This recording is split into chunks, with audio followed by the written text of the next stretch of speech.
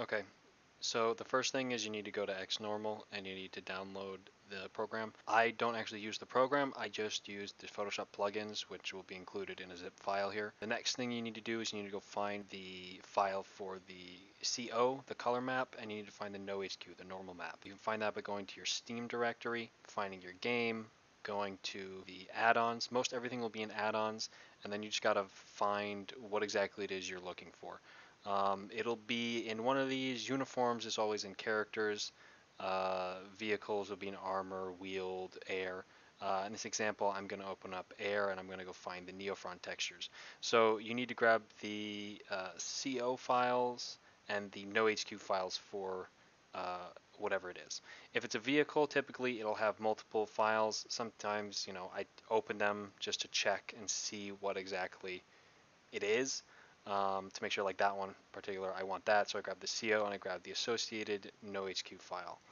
I go through, make sure I get everything grabbed, and then the next thing is you need to open in Photoshop. I've got a plugin in Photoshop that lets me open PAAs. I'll have a link for that. I open up the CO file. If you open up the NoHQ directly in Photoshop, it's kind of weird because of the way the channels work for it. The way I do it, I prefer to have the original look of it. So I open up the NoHQ in text view, I save it as a PNG, and then I open that into Photoshop. So then I take the NoHQ, put it into the file we're using, and then I go through and make sure that everything's labeled correctly. Then we need to make the set of diffuse textures. That's all going to be made with the normal map. So we'll duplicate the normal map, duplicate it again, so you're going to have two copies of it. The first copy, we're going to go to Image, Adjustment, Desaturate.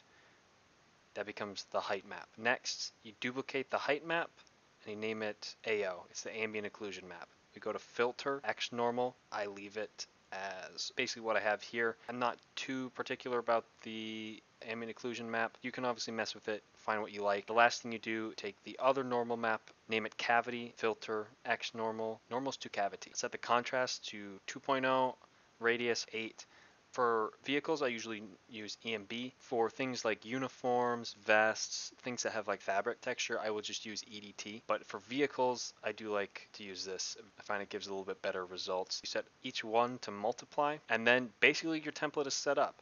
From this point, you go through and do Photoshop stuff like cut out different sections so that you can recolor them. What I have started doing is select everything that I want the camo to be on. You can be a little sloppy on some of this because some parts of the texture are not actually being used, like you can see on the edges of some of those. Then what I do, I make a new group that's empty, and then I hit the mask button with the selection so that anything that I place on a layer inside of that group will be masked out.